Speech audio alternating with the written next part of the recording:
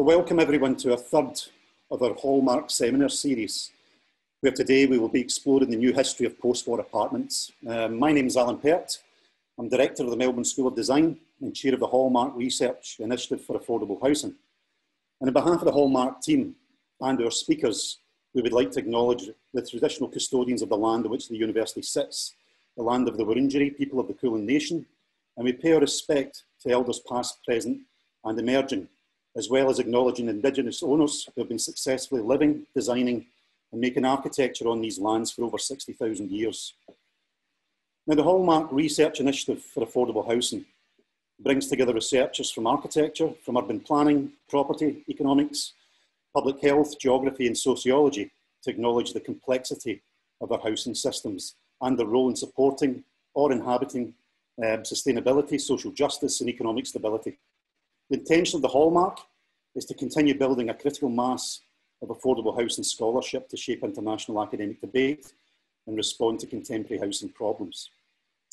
Now, the team leading the Hallmark includes myself as chair, Dr. Kate Rayner as convener, with research lens leaders including Paul Walker of Architecture, Building and Planning, Professor Rebecca Bentley from the Melbourne School of Population and Global Health, and Dr. Ilan Wiesel from the School of Geography at the Faculty of Science, and was supported by Holly Jones as project coordinator. Importantly, the initiative builds on and extends the work of Transforming Housing, which was launched in the Faculty of Architecture, Building and Planning back in 2013.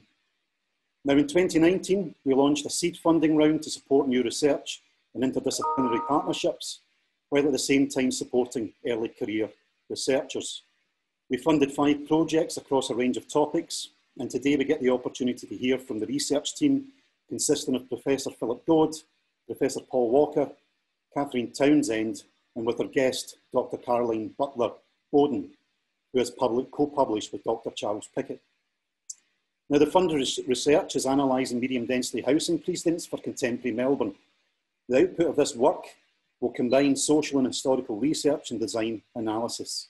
It will assess the achievements and failures of attempts to increase density in inner and middle suburbs, with the aim to influence and inform contemporary design and policy. Now, we've given each speaker just over 7 minutes to present, and I'll introduce each speaker at the beginning of the presentation, but we'll also be running a Q&A and a panel session at the end, so please submit questions as we go. And so to kick things off, it's my great pleasure to begin today's seminar by introducing our first speaker, Dr. Caroline Butler-Bowden, who is Executive Director, Public Spaces at the New South Wales Department of Planning. She leads a team of landscape architects, planners, placemakers and policymakers and programmers to improve and create more and better connected public spaces, including parks, streets and community spaces for the people of New South Wales. Prior to this, she was a director of Sydney Living Museums, where she led strategy, programming and engagement across 12 of Australia's most important heritage sites. She's an award-winning author and curator of multiple projects and books about architecture, urbanism, public life and heritage. And her PhD was on the history of apartment living in Sydney. Welcome, Caroline, and the screen is yours. So, boom, a history of post-war apartments in Australia. The years from 1945 saw apartment living finally become part of Australia's housing mainstream. At the war's end, flats numbered less than 1% of Australia's 2 million plus private dwellings. 25 years later only, at the 1971 census, 1 in 8 dwellings was an apartment, or a flat, of course, as they were called at the time. Of course, apartments are concentrated in the major cities, as we know, and there they had gained a strong presence by 1945. Almost 20% of Sydney dwellings were flats and 10% of Melbourne's. Surprising numbers in themselves, given the fierce criticism, of course, that apartments faced. You know, they were faced criticism such as being destroyers of the birth rate, public morality, of course, and even the Anzac spirit that was seen to pass from people the longer that they lived in flats. A disjuncture had already emerged between published opinion, overwhelmingly critical, and public preference, increasingly attracted by the opportunities of apartment living. I'm just trying to change the slides. Are you seeing the next slide? We're still on the first slide, Carolyn. Okay. That's not good.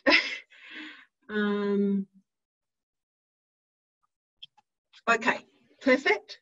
Can you see the second one now? Yep. Oh, terrific. Okay. Okay, a further disjuncture existed in 1945, most apartments were concentrated in the wealthier suburban areas, specifically in the leafy eastern suburbs of Sydney and Melbourne. Potts Point and Wallara in particular, and South Yarra and Toorak, and they often featured in the newspaper social pages. I love this picture. This is 1936 in Sydney in Potts Point, and you can see Elizabeth Bay House, of course the Georgian sort of mini mansion in the middle there, ringed in by apartments that were all built by this period. And this was the densest place of apartment living in Australia. In these areas, flats commanded higher rents than cottages and were not likely to become the slums of the future, the predicted fate, of course, of workers' flats. And that's Kingsclear, perhaps the grandest of that early period in Potts Point. And there we see the construction of Kingsclear. And then, of course, Denby Dale, which will be known to many of you.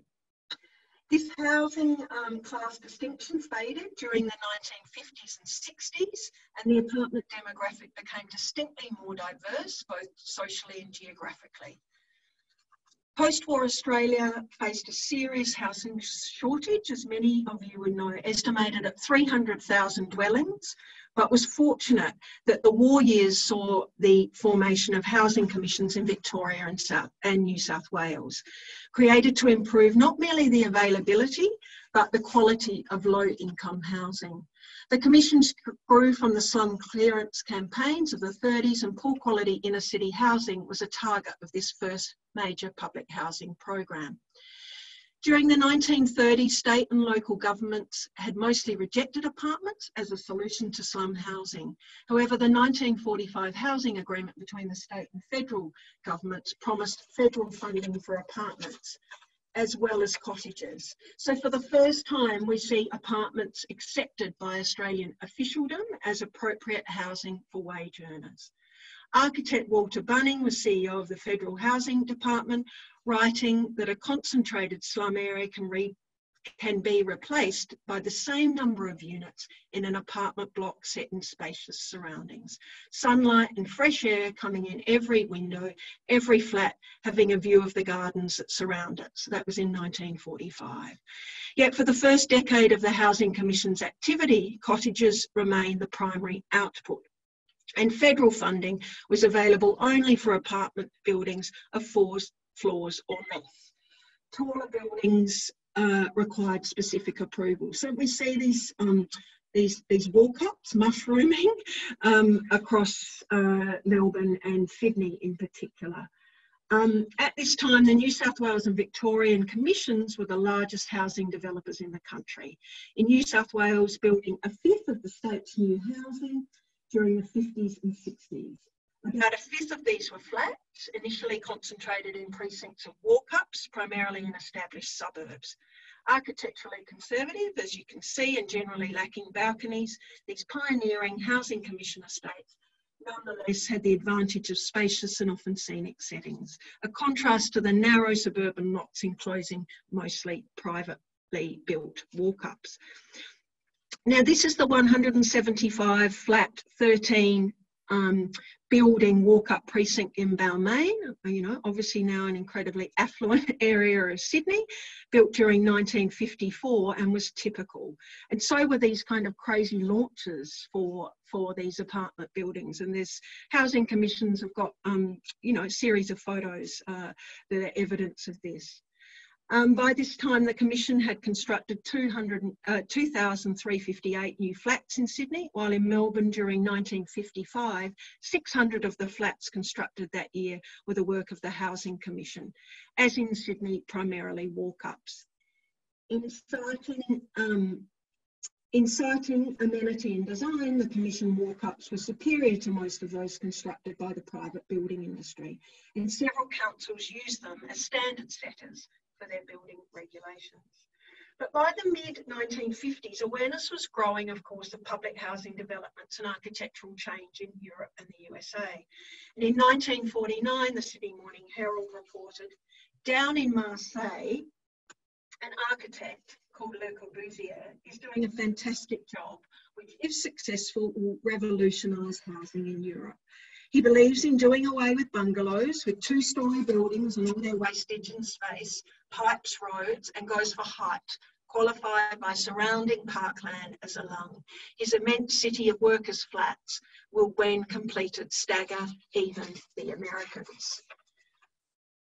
Large public housing complexes appeared in Australia from around 1960, although the pioneer in both in size and contemporary architecture was Wandana Flats, completed by Kings Park in Perth in 1956, to the design of apartment specialists Cramped and Sheldon. Although the New South Wales and Victorian Housing Commissions built numerous apartment towers during the 60s and 70s, their output seldom matched the design quality of best international or private practice. Instead, the Commission's most innovative program was the use of prefabrication in Melbourne public housing, and I'm sure that is well known to many of you. From the mid-1950s, the Victorian Commission adapted a former munitions factory to produce precast components of concrete homes, walk-ups and maisonettes, before moving on to apartment towers, commencing with, of course, Debney's estate at Flemington, completed in 1964. Shortly after, the Victorian Commission ceased building walk-ups, concentrating on an extraordinary output of large blocks. During 1967 to 68 alone, the Commission completed 7 towers, comprising a total of almost 3,000 apartments. The Melbourne building program was more extensive and more standardised than Sydney's, and was a target of criticism from the start. The Commission was unapologetic, citing both economic and social arguments for inner city high density housing over the isolation and boredom of suburbia. As Robin Boyd observed, post-war public housing constituted an extraordinary official repudiation of the Australian dream, an assault on the conventional Australian housing pattern. Nonetheless, there was wide recognition that the tower flats were a distinct improvement in the housing conditions of most tenants, although the common and public areas, of course, were less successful. This became an issue during the 1970s as families, single mothers and children formed an increasing proportion of public housing tenants, while gentrification, of course, of the inner city saw the former slums reclaimed as desirable and expensive housing. Although this trend increased the demand for public housing, it also contributed to a decline in construction and to stigmatisation of public housing. Homelessness and associated trauma are unresolved and widely neglected results. And here's a couple from Sydney of the same sort of program. And of course, the well-known Waterloo estate. With restrictions and shortages of labour and materials, the private housing industry lagged behind in flat construction during the 50s, but not for the lack of trying or ideas.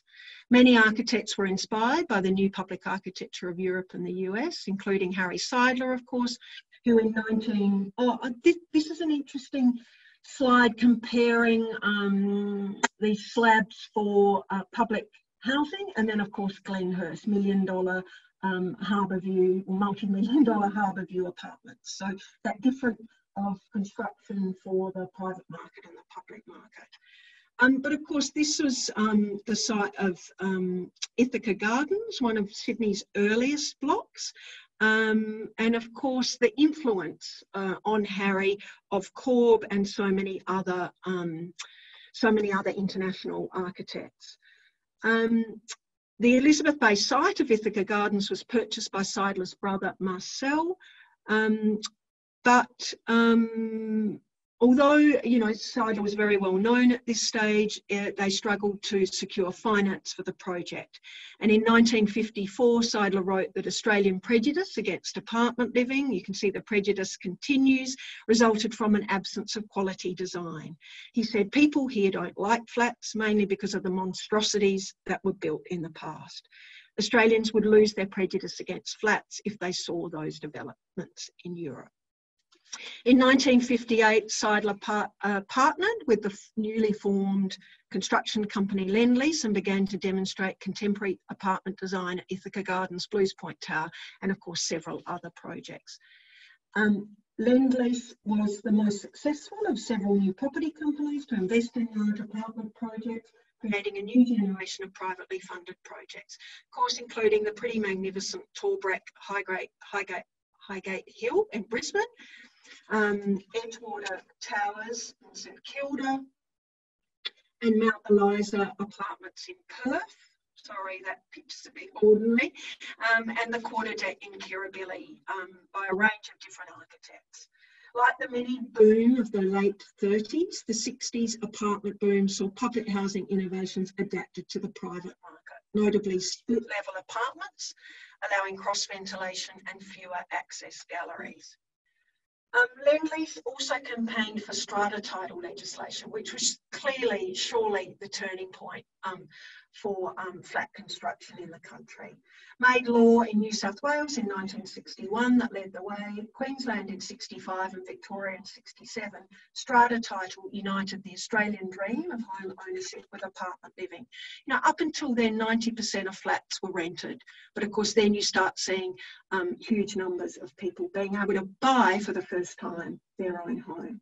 The apartment market was diversifying, and thanks to strata title and other own your own schemes, ownership was no longer the preserve of the prosperous end of the market.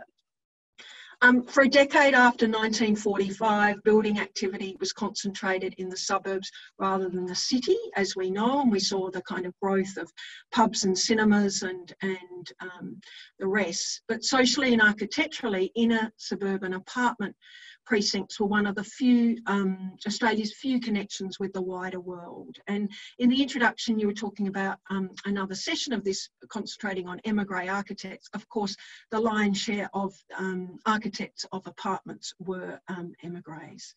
In this stagnant urban context, apartments became a signifier of modernity, progress and cosmopolitan living. Thanks to the post-war baby boom and an unprecedented influx of immigrants, Australia's population absolutely surged in the 50s and 60s, from less than 9 million in 54 to 10.5 by 61. Significantly, households formed at an even faster rate, in turn increasing the demand for new housing. Marriage, fragmentation of families, combined with average number of people occupying each private dwelling beginning to decline slightly but steadily, from 3.54 people per dwelling in 54 to 3.47 in 66. From the 1950s, new housing was built at a faster rate than the population increased. And during the 60s, apartment dwellings were built at a faster rate than cottages in Sydney and Melbourne for the first time, enticing suburbanites with the promise, as Lend-Lease marketing put it, of harbourside views at outer suburban prices. As apartment towers became contentious as public housing, they became increasingly desirable in the private market, attracting, as well as singles and couples, increasing numbers of parents and children. And initially seen as a rejection of suburban sprawl, they became part of the suburbs of the 1980s, especially in Sydney. And here, this kind of pretty unglamorous shot in some ways, but Charles and I used to spend all our Saturdays and Sundays going around taking photos and then getting Eric to take much better ones. This is Harry Triggerbov's first block of apartments, of flats at Meriton Street, Gladesville. And within 2 decades, of course, Meriton Apartments was Australia's largest residential builder, joining Mirvac, Stockland and others in transforming suburban town centres. And although critics accused Meriton of replacing the Housing Commission's output of low-cost flats, the company profited from government urban consolidation policies since the 1980s. While flawed in some respects, the results are arguably an improvement in some ways on some of the 1960s and 70s, when local builder developers churned out new generation of walk-ups, still compromised by being built on blocks intended for cottages. So, you know, there's hundreds and hundreds of pictures of these, you know the type. In the second edition of the Australian Ugliness, of course, Robin Boyd took aim at the suburban six-pack, as they're known. The total effect of this demolition of individual houses for replacement on the same site by now quite standard three-storey flats is truly horrifying. What used to be yards at the back and on the sides are denuded of vegetation and paved for cars. On the floors above, the living rooms of adjacent blocks face each other across the 5-metre wide canyon. This was not true, of course, of all post-war walk-ups, and we're seeing a kind of return to them in a big way, at least in Sydney. The genre also attracted architects and builders who followed the housing commissions in expanding the potential of walk-ups. Protected by strata title, for better or worse, many post-war walk-ups survive, sometimes re-rendered and, you know, fancied up, but they're still there. And they're often the most affordable housing, of course, across Melbourne, Sydney and other capital cities. And just lastly, today, of course, as we all know, more than 1 in 5 Australian dwellings is an apartment. In Sydney, it's almost 45% of dwellings and about 35% in Melbourne. So, of course, what this post-war period, and particularly the intro of strata title, was pivotal to how we, you know, how our cities are shaped today. So, thank you very much. Now, our next presentation will be a joint presentation by Professor Paul Walker and Catherine Townsend. Paul Walker is Professor of Architecture at the University of Melbourne, and Paul was educated at the University of Auckland and completed a PhD in 1987. His teaching focuses on architectural history, theory and design, and recent research has encompassed mid-20th century architecture in Australia and New Zealand, contemporary museum architecture, and the work of the architect John Andrews in Canada, the United States and Australia. Catherine Townsend was educated at the University of Melbourne, and she's a PhD candidate here at the Faculty of Architecture, Building and Planning. Her research focuses on the global spread of modern architecture, specifically the diaspora of architects who fled Europe leading up to and in the wake of World War II. Catherine is also an investigator on the post-World War II apartments, analysing medium density precincts for contemporary Melbourne as part of the Hallmark research initiative. And over to you, Paul. Okay, look, thanks very much, Alan, and thanks for leading the Hallmark on affordable housing. So, Catherine and I have been working on this project since the beginning of the year. We originally were collaborating also with Professor Andy May from the School of Historical Studies at the University of Melbourne. Our original intention for this research was to examine in detail the six-pack flats that Caroline has just talked about, and you know, so these are the modest 2- and 3-story walk-up blocks of flats which became very prevalent in the renewal of Melbourne's old suburbs in the 1950s and 1960s.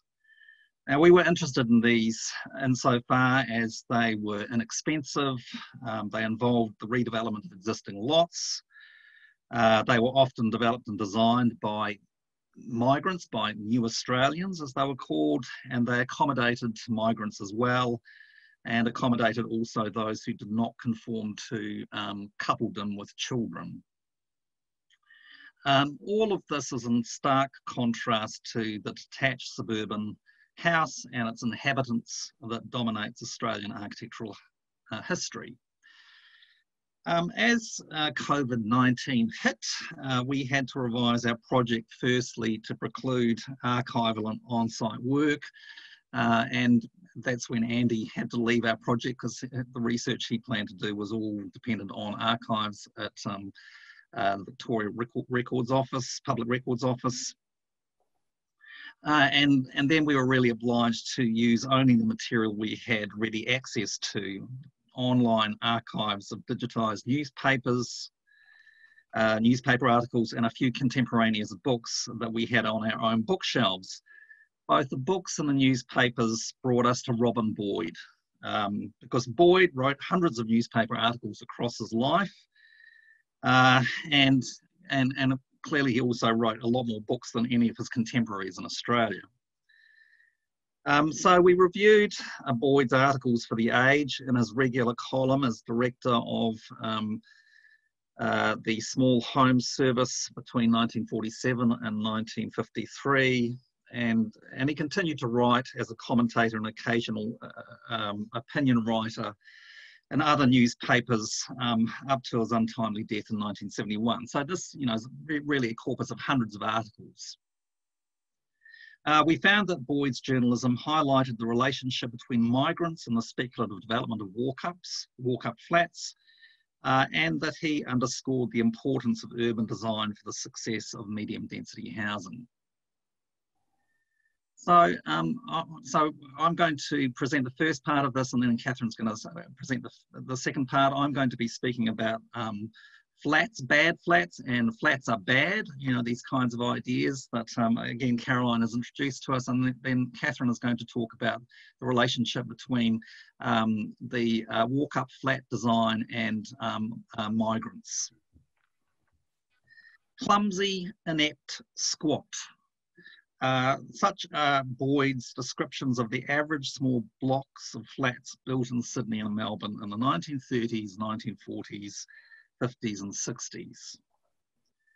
In Boyd's first book, Victorian Modern, published in 1947, he writes that the blocks of flats which had popped up all over Melbourne's inner suburbs in the late 1930s and early 1940s included, quote, some of the most atrocious of all buildings of the period. A 1953 article by Boyd in The Age describes flats in most suburban houses as ugly. We have the second slide. In The Age in 1964, Boyd is reported as commenting on the crass vulgarity of some Melbourne suburbs full of flats, and so on. He nevertheless praised the architecture of some key blocks of flats. Can I have the next slide? On the right, Best Over ends Cairo in Melbourne of 1935, for example, and he himself would go on to build a key high-rise block of apartments in Domain Park Flats of 1962, which you can see on the left. Boyd's criticisms about the architectural quality of the average block of flats were never criticisms of the social consequences of flat dwelling. The view that flats were responsible for social pathologies was very common at the time Boyd was writing, again, as Caroline has alluded to. In his book, Australia's Home of 1952, Boyd says, quote, sections of the community were bitterly opposed to the principle of flat building for its implied assault on the family circle. The minute bedrooms and the absence of gardens made the very thought of children uncomfortable, unquote. While Boyd did not concur with the prevailing view that flats encouraged immorality, he did agree that flats were inappropriate dwellings for children. Amongst Boyd's criticisms of apartments, he was keenly aware of the structural impediments to flat building in Melbourne, namely lot size, town planning regulations, and home ownership legislation, all of which privileged the development of detached houses. Despite all these misgivings, Boyd actively promoted the construction of flats throughout the 1940s and 1950s, seeing them as a means to solve housing shortages, slum housing and suburban sprawl. In 1948, he singles out the Ascot estate, again by Best Over End, for the Housing Commission of Victoria as singularly worthy of praise. This was not so much for the design of the units, the housing units themselves, but for their setting, a park in which hundreds of trees had been planted. Provision of open space took precedent over the flat typology's design. Thanks, Paul. Throughout the 1950s, Boyd repeatedly writes, linking migrants' needs to the imperative to build flats. In May 1951, Boyd argues in his article, A New Australian House, that more flats should be constructed to accommodate new Australians. Boyd presumes migrants prefer to live in apartments and writes, immigration must one day influence our building habits. Boyd was correct in anticipating migrants' involvement in the development of flats, and many emigre architects who had first-hand experience in European social housing experiments of the 1920s and 30s were to be involved in the apartment boom of the 1960s. In the 1960s, Boyd's criticisms of flat design become much more strident. In that decade, as Caroline has told us, Victorian legislation successively eased impediments to individuals owning a sole apartment. These changes led to a boom in which thousands and thousands of apartments were constructed.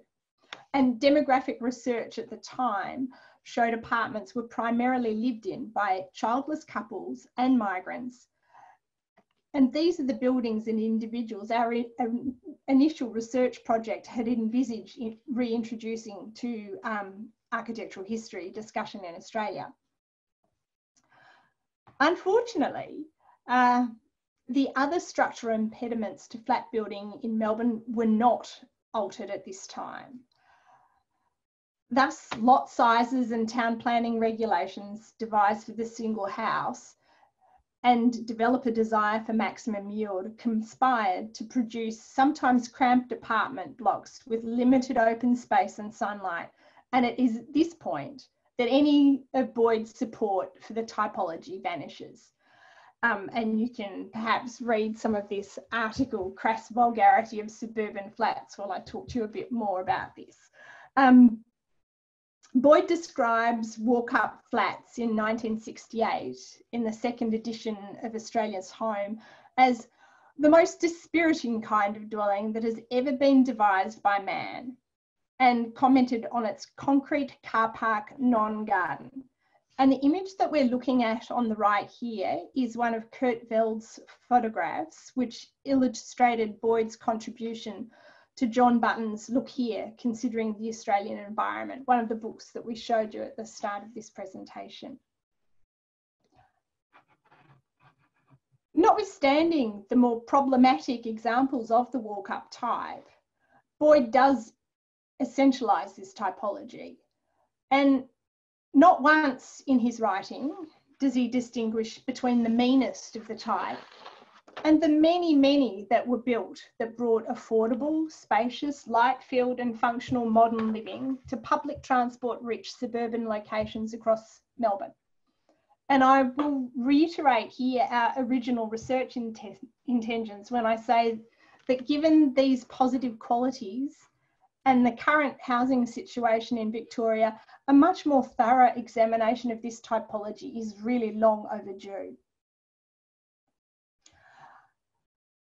Ever passionate about new developments in architecture, Boyd promoted medium density alternatives to the speculative walk-ups throughout the 1950s and the 1960s. In the last years of Boyd's life, there were a number of large-scale medium density housing developments, which he enthusiastically wrote about in his final publications.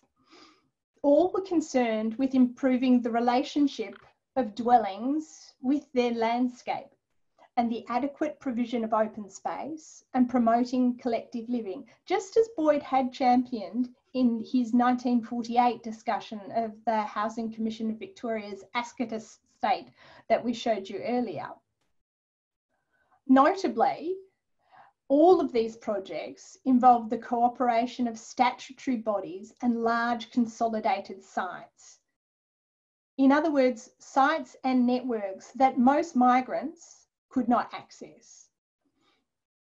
The inner city schemes that Boyd advanced were, and I'm looking at the image at the top left-hand side of your screen, that scheme is the University of Melbourne's cooperative housing development built between 1969 and 71 by Earl, Shaw and Partners.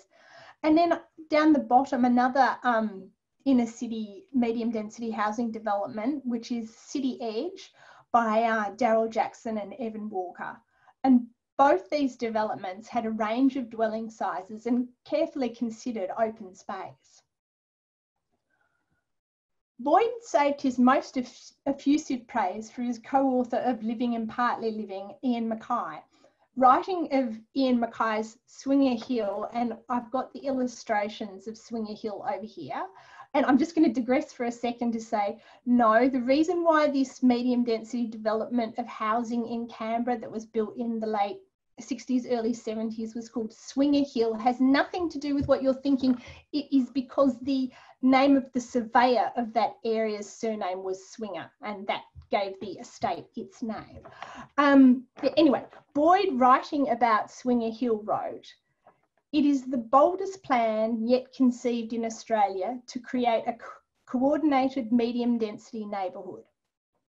While Boyd acknowledged that the houses themselves did not constitute a revolutionary assault on conventional house planning, he argued that they accommodated a higher density than conventional suburbia, and that their coordinated common park areas and design promise to tie the whole thing together as an individual, identifiable whole, which a resident might think of broadly as home. And this was precisely the encompassing design for urban and suburban life that Boyd had been advocating for decades. And it's these larger scale medium density projects developed in tandem with statutory bodies, in particular the types of private developers who chose to be involved in these projects, that Paul and I hope to turn to in our research next. Thank you very much for listening to us. So we've quite a number of questions coming in from our participants, but look, I think maybe just in some respects finishing, Philip, on your own presentation, and it goes some way to maybe answer Ted Baillieu's, which is not so much a question, it's probably kind of reflecting on the current condition and some of the challenges we face in contemporary Melbourne, and the challenges of how we accommodate a growing population. I think one of the things that Ted's pointing out is the cost of apartment living in inner city Melbourne. And I think if we reflect back through the boom, I mean, I think it's probably important to understand that the boom years that you're referring to in these presentations is a particular set of circumstances. I mean, people are, young people can get into the housing market. Elderly people are downscaling into apartments at that point in time. So apartments are actually starting to provide important accommodation for a very mixed demographic, which is part of the problem now. Just anyone trying to get into the, and also it was a rental market. It wasn't, before 1960, because of the regulatory and legal framework, you had to rent. So they provided a very particular piece of kind of infrastructure, and because of that. And I suppose one of the things Ted is saying is that, look, it's great, we can reflect back in history, we can look at all of this, but how do we use this material and this analysis to try and inform what we do next? So there's a provocation to the faculty, to MSD in this respect, is can we start to look at research that's meaningful to how we shape the future of Melbourne? So I think you were touching on that, Philip, I think in your presentation, but we need more analysis. Yeah, look, I think we need more analysis of what the densities are that we would like to see, and what potentially are affordable in places where land value is going to allow us to build something that's slightly denser. It's not easy, and at the same time, I think not throw out many of the qualities, suburban qualities, which are valuable to many Melburnians.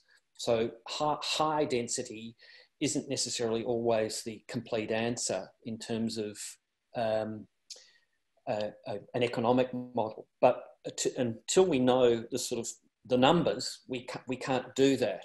But it seems to me that we're underestimating a slow build of density as in terms of trying to develop the outer and middle ring of suburbs more carefully than the push to what we've seen in the central city of immediately very, very tall buildings. They're the tallest buildings in Melbourne now, are apartment buildings. Mm. Now, that actually links in really well with a question that I actually had for Carolyn, because one thing that I was absolutely startled to find in Paul and my research was that the Housing Commission found that it was much cheaper to build single dwelling detached houses than flats, right up until they started building, like pretty much the entire period of their flat building, it was cheaper for them to build houses than flats. And they chose to build flats for a different set of reasons. But Yes. was that the case in Sydney as well, Carolyn, that it was actually cheaper for the Housing Commission to build houses than flats, or is the market there different? Look, I'm not entirely sure, and maybe that goes back to the prefabricated, you know, the fact that you had the factory in Melbourne. Look, I don't know exactly whether it was cheaper. I mean, I think there's a lot of myths in and around the rental costs and the rest of it for flats, because people always think that they're the cheaper option. People always jump to it, whether it's but what we found in the research was that often the rental prices of the private flats were higher than for cottages as well. So I think there's a whole kind of piece of work that probably needs to be done, Catherine, about the costs and, you know, not a cost benefit analysis of flats, but what does that look like historically and what does that look like today? Because I think it is an interesting one. And, you know, I think, yeah, so to answer your question in comparison with the New South Wales Housing Commission, I'm not entirely sure, but I can't, I'm sure it was very similar. You know, they're quite similar typology, so I can't imagine it being very different. I think, sorry, Catherine, I think it's also worth pointing, I mean, Andy Fergus has made a point here about land value. I mean, I think that's the elephant in the room with all of this, where land values dictating the product that we end up seeing in our cities. And I think one of the big things is, look, even coming out of COVID, potentially, you know, government-owned land and the role that that's going to play in the future, and other land tenure models that we might look at. One of the things that Philip Penders asked, he was wondering whether any of the speakers might comment on the current demolition of public walk-ups through the Victorian State Government's Public Housing Renewal Programme. Are these flats flawed? Could these flats instead be renovated or better serviced or maintained? Does anyone want to pick up on that? Did you want to pick up on that, Alan? Your recent public Yeah, I can. Look, I think you have to ask, why are they demolishing them, and are they going to sell them off? And part of the problem, I think, is that we don't have a it's sort of going to sound nostalgic, but it'd be quite nice to still have a Housing Commission of Victoria in action, designing and building houses, or at the very least, managing to provide more. I think the issue is whether there is going to be displacement of low-income residents from many of these sites, which are extremely well located to public transport, retail, shops, and the city. I mean, often they're in terrifically good areas, which are now being sort of gentrified at a rapid rate. And look, Philip, I don't think it's an easy. There's not a simple answer to this. I think it depends on. I mean, I think the current public housing renewal programme, the next 3 sites that are being looked at, is quite an interesting model. I mean, it's a 50-50 split. So it's a 40-year leasehold on the land, which is interesting. That's quite unusual in a Melbourne context, particularly an Australian context. And it's 50% social housing, 50% build to rent. So I think, you know, that's a fairly big shift that's happened in a short space of time in terms of how the Department of Health and Human Services are looking at that public housing provision. Yeah. So that might lead to. I mean, I think what's interesting about even a build to rent model is it's going to change the mentality of a developer. You know, if you're building to sell, it's a completely different thing from building to hold on to something as a different asset class for 40 years. So we might see a different architectural outcome from that. Yeah, I think one of the challenges of, let's say, the concrete panel walk-ups is technically about issues to do with insulation.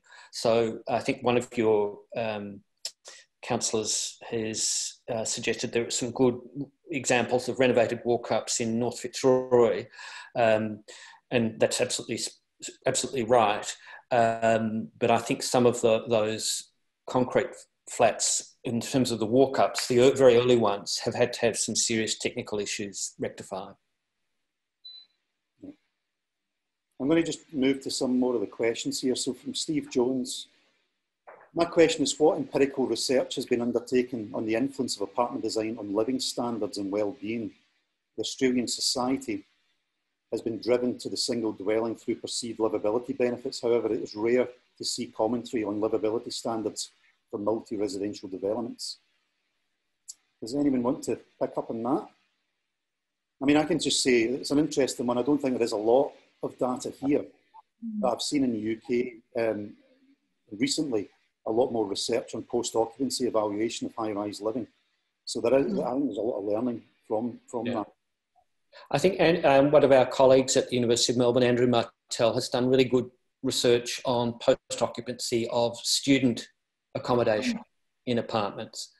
And so there is some research there, but I think the questioner has a very good point. It needs to be done. And what is anyone able to comment on this regulatory change that happened in the 1950s and 60s, and maybe some of the physical consequences of that in terms of some of the six-packs and walk-ups? You know, what happened that you can actually trace through some of the physical characteristics in terms of, you know, daylight, windows, circulation, the ground plane, the parking? I mean, I think that's something that's really quite nuanced in that period, the change that happened. I think one of the things that Catherine and I hope to do is to actually look at a particular block, and we've chosen a block in St Kilda, you know, which was first developed in the 1870s, 1880s. And what we hope to do is look at all the changes that occurred from then through to the 1960s, to look at the, you know, the densities and the kind of people who were living there, and really to see what the physical changes were. But you know, we were prevented from doing that through the circumstances. But I guess if things become easier in Melbourne before the end of the year, that's what we intend to do, is to actually try to empirically trace exactly what happened with one large urban block over a period of, you know, basically 80 years, to see what changes occurred. But certainly the literature would suggest from the period that the changes to strata title regulations in Melbourne led to a boom in six-pack flats, which were inexpensive.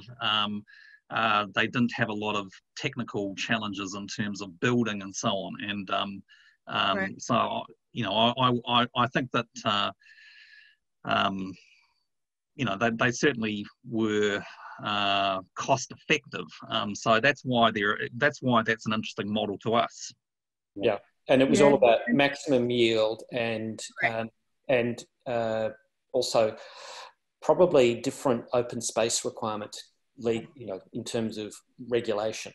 What I would say is that the universal building regulations and town planning regulations that were adopted all across Melbourne in the post-war period, or the later section of the post-war period, pretty much prohibited flat building, but there was a mechanism whereby individual municipalities could override those UBRs with their own bylaws.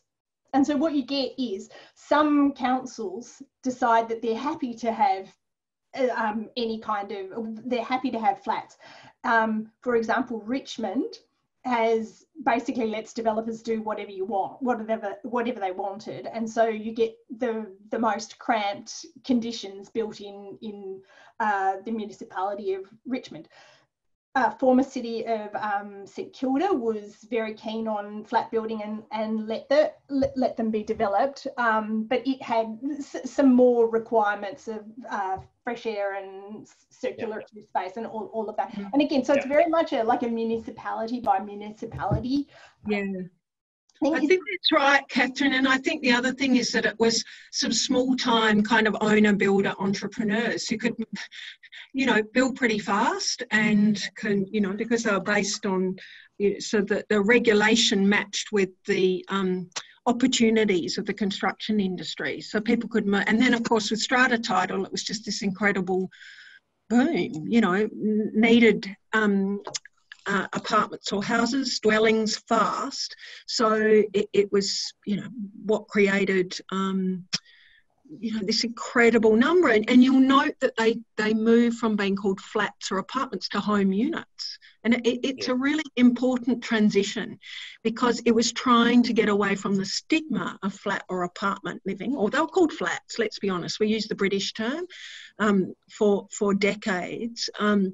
But then this home unit, it shifts, the marketing shifts, because of course you could finally, you know, buy your own piece of real estate, which of course is the Australian dream. There were quite a few questions about the Australian dream, and the Australian dream is fundamentally about ownership. You know, I mean, yes, it is about detached dwellings and gardens and the rest of it, but it is also about ownership, and that's why we're often in crisis now about our children and their children never being able to afford property.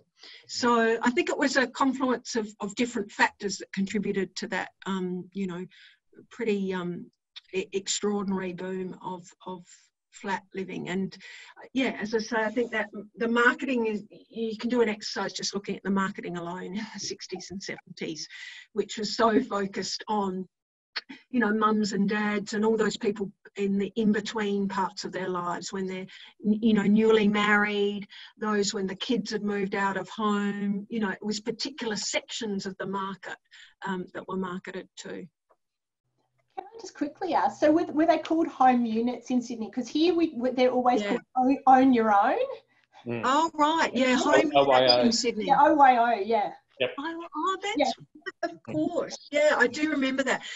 Yeah, always home units. Okay. You know, even if they were in walk-ups or high-rise or whatever, you can own your own home unit. And that word of home made a big difference to get away from the stigma, which was still really significant at that time.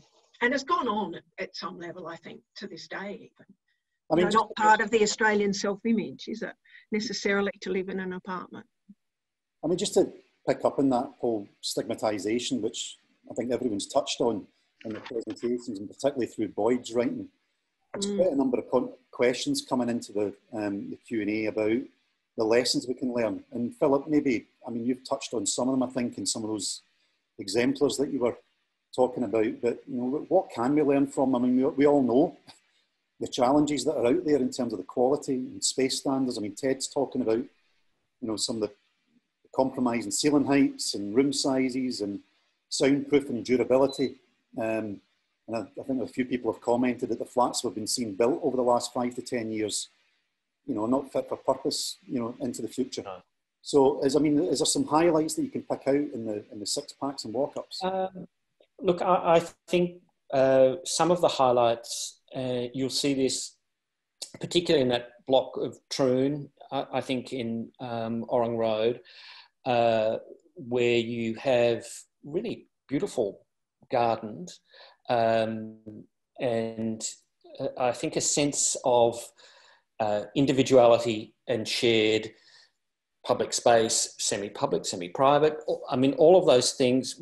The issue is that I think you need to look carefully at how do you balance yield in a rental for rent and affordability with all the benefits of external amenity, and giving everyone, I think one of the big things is your own, at some point, private outdoor space.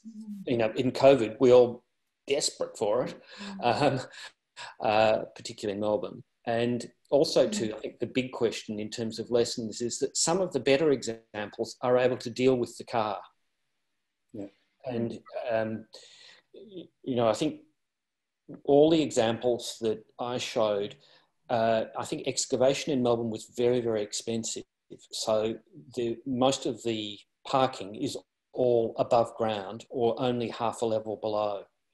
And so I think once you decide what you do with the cars, that shifts what you can do at ground level in terms of the design. I mean, it's a very simple issue, but it's whether we, and this is why the Nightingale program is so interesting, because cars just don't form any part of them. And they're potentially very fortunate.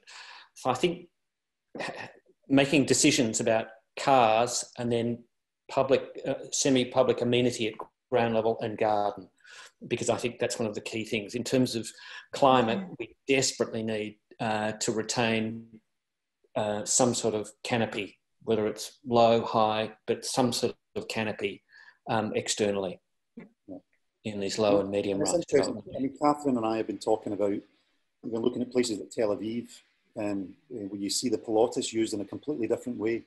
Yeah. And the parking's, you know, they've resolved it. So it's an amazing, it's a very similar typology of six-pack and walk-up, but a completely different streetscape. Yeah. Now I want to just, Andy Fergus has asked a question about regulation. Does anyone have a sense of when mechanical ventilation was permitted? This transformed the plan, removed natural ventilation to kitchens and bathrooms, resulting in an increase in planned depth, whereas earlier blocks tended not to have rooms deeper than two times the ceiling height from a window. Yeah, and look, I completely agree. You know, the implications of the question are spot on, because one of the wonderful things about the six-packs, however dense they are, you have light, air and ventilation wherever you are, you know, in every room. You know, it's fantastic. And so the move to mechanical ventilation has, I think, probably increased yield, but is energy wasteful in many respects. I don't know how you would measure that, Alan, in terms of just when it all came in. I don't know, in terms of regulation. All I can say, the only thing I can add to that, that certainly by the early 1990s, that was permitted. I'm not sure whether it actually came in the 1980s, but certainly I remember detailing that kind of apartment in the early 1990s. Yeah, yeah. Completely internalised bathrooms. It's sort of 80s or early 90s. Yeah. And we've got a question here for, well, just to pick up on that, Andy said 1990s borrowed light also allowed to encourage adaptive reuse. I mean, Andy had a question too about Earl Shaw and Partners, that fabulous project which Catherine and Paul showed. It appears in Living and Partly Living, but also it appears in Architect magazine just shortly after it was constructed. It was going to be part of a much larger development, so they only built part of it.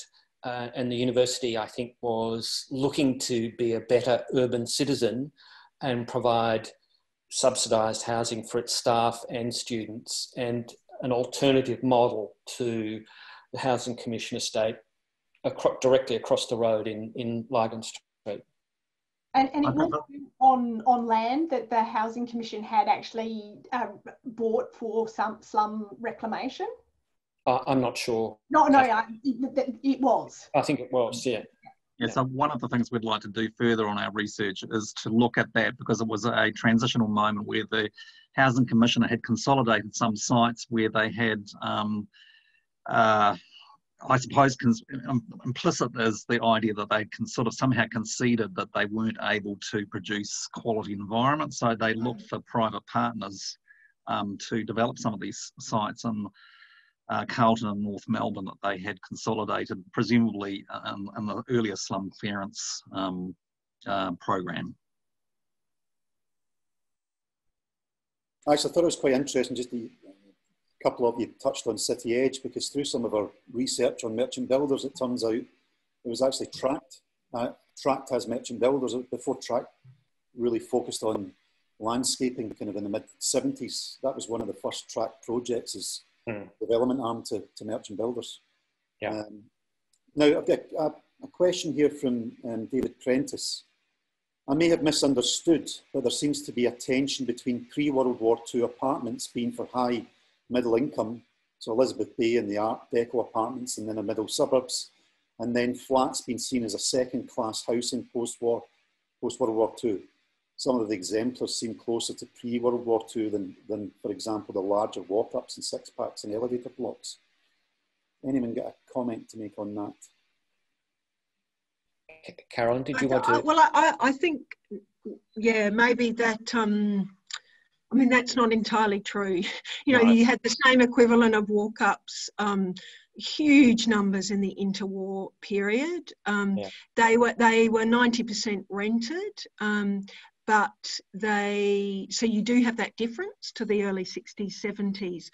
But it was the same thing. You know, they were affordable. They were along every transport route, you know, close to hubs. You know, you only need to go to Bondi or somewhere. There's streets and streets and streets of identical walk-ups, very little between them, you know, obviously no cars. And it was actually, that was where a lot of the negativity stemmed from, because they just saw these flat blocks being built in record speed, you know, particularly between 1935 and 39, you know, huge numbers of them. And of course, the deco ones have become kind of quite desirable depending on the suburb where they're built. But they were still seen as a place where you lived in those in-between times in your lives, or for kind of floating populations of the big cities, you know, not a real home. And that's where a lot of that negativity came from. There was a hostility towards them in terms of them not encouraging family life. You know, so you had that from churchmen, you had that from aldermen, you had that, you know, Charles Bean, you know, the Australian, you know, First World War historian, he was the one that said the Anzac stamp would pass from amongst us if we let people go on living in flats, because they had no access to open space, which Philip noted. You know, I mean, they were really, it was vitriol is the only way. So there was this incredible negativity, but people were racing to live in them and own them. So, you know, these small-time developers kept building them because there was a ready market. And, you know, that comes back to land value. You could make more money from them building a walk-up to building a cottage. So, you know, at least in Sydney, it's always been about land value. As we know, you could make a profit, a far greater profit. So I think that certainly it was the same issue with the 60s, 70s walk-ups, but it was just a different type. I mean, walk-ups, but they, you know, obviously they looked different. But as I say, depending on the suburb, they're sought after places to buy and live in. Carolyn, can I ask you a question about Sydney today? Is there a perception in Sydney's apartment living that apartments are not for families still? Oh, look, I think that's really shifted, and I think that's because of the affordability issue. I mean, you know, if I look at my own staff that I work with, I would say, you know, 75% of them with children are living in flats, because unless you want to move miles out, that is your only option. Of course, COVID will change all of that, because of course we've proved that everybody can work from home. So I've already started seeing people moving to the mountains, Central Coast, elsewhere. So look, I think that there's still that stigma. And I laugh, Philip, because when I moved from Adelaide to Sydney and we had our first child, we moved into a flat. And my parents were horrified. And, you know, I had this kind of, and I was so overwhelmed. You know, it was like, I'm living in Sydney, I'm going to live in a flat. And we were living on kind of the 3rd floor, and that fear of balconies, which I think is a legitimate fear with children. But I think then I think where the emphasis has shifted is that the communal areas by and large are improving in a lot of these apartment developments. So, and of course that's what's needed. It's fine to have open space all around you, but you know, semi-private communal space is really important. And I think COVID, as you said, several of the speakers have said, has just underscored access to that, whether it's balconies to local open space that you can get to fast. And there's lots of research coming out of Melbourne that, given I'm now running public spaces in New South Wales, I'm really reading up heavily, because I think that thing of access within walking distance, you know, 800 metres is a 10-minute walk, it is really important. And that starts at your front door. You know, that access is really important. So I think, to answer your question, I think it has shifted, and I think it's had to shift, and we are seeing some improvements. But of course, it's not at all scales of the apartment industry, and that's always the challenge. Yeah. Now, look, I'm very conscious of time, and I just maybe want to squeeze one last question in. I mean, one of the things I think is interesting, you know, a couple of weeks ago, Glen Ira Council put forward a block of cut paupers walk-ups for heritage consideration. And we saw a couple of years ago, City of Melbourne putting a heritage listing on some of the high-rise of pauper. What do we feel? You know, there's a big shift now looking at modernist architecture, both in Melbourne and Sydney. And do you think there's going to be a lot more of these apartments getting scrutiny in terms of heritage? Yes, a lot. Yeah. And I think more and more good examples of apartments from the 50s and 60s will be recognised for heritage significance, and they may be from architects who we don't normally associate with so-called good architecture. But I think there's a lot of unrecognised great apartments that still need to be spoken about and protected. There's one project I was contacted by a Sydney planner to talk about a possible change to this apartment. And it's a 1970s apartment by an emigre designer. And I said, no, you know, don't change it. And I think there'll be more of that, because I think there's a home buying public that appreciates post-war design from the 50s, 60s, and increasingly the 70s. And many of them are really okay. Yeah. But it does throw up, I mean, there's a big question around retrofit as well. And we're starting to see, I mean, we've probably gone through 15, 20 years of perceived failure in a lot of the public housing towers and demolition of them. And we're starting to see in other areas, particularly France, there's a lot of really incredible examples of retrofitting going on now with a lot of public housing towers. So I think we're coming in for some really interesting discussions around that. Yeah. Well, look, I'm just conscious we've just run over 5:30.